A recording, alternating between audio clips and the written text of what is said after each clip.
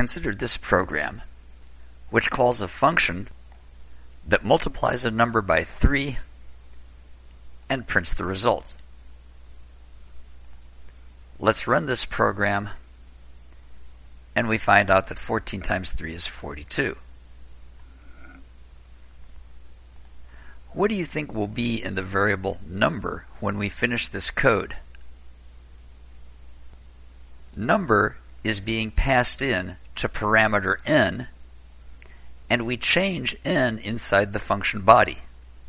Will that change the value of the number variable? Let's put in some code to find out.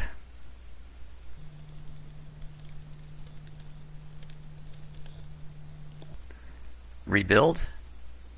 And when we run the program, we find that number has not been changed. That's because functions use something named call by value. Here's what's happening behind the scenes.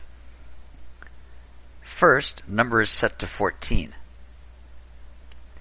The next line calls the triple function with number as the argument. When the triple function is called, it needs an integer parameter n, and it creates that variable. This variable n belongs to the function. It is local to the function. The value of the argument is copied into the parameter. The multiplication does change the value of n, which is a copy of the original. The printf statement prints the value of n, which is now 42. When the triple function ends, the parameter and any variables you might have declared in the function body go away. We return to the main function and proceed to the next statement. It prints the value of number, which is still 14. It hasn't been modified.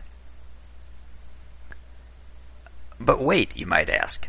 If functions get a copy of the original, how can scanf change the value of a variable?